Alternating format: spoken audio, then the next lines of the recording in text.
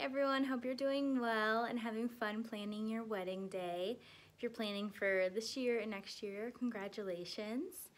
And I just want to introduce myself real quick. I am Jessica with Jessica Ryan Photography, and I'm a wedding photographer for the Hampton Roads and beyond in Virginia. Think of like the mountains, North Carolina mountains. I'll go anywhere for a view.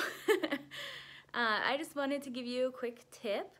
I got married a couple of years ago, and we got married at the Hermitage Museum and Gardens. So also, if you're getting married there, I know that venue in and out.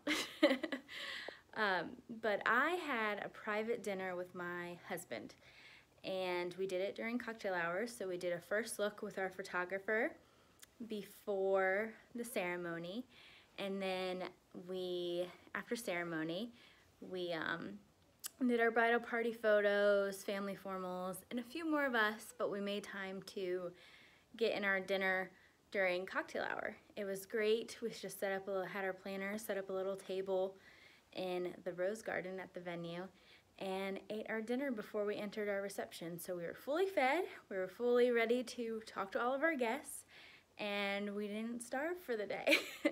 And it was great. If you can fit it in without getting extra stressed out, you know, putting another thing in your timeline, I definitely suggest it.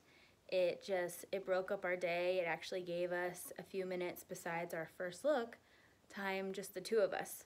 So it was really special, slowed it down, you know, the whirlwind and the excitement and endorphins of first look, ceremony, and then heading right to reception. It just goes by so fast.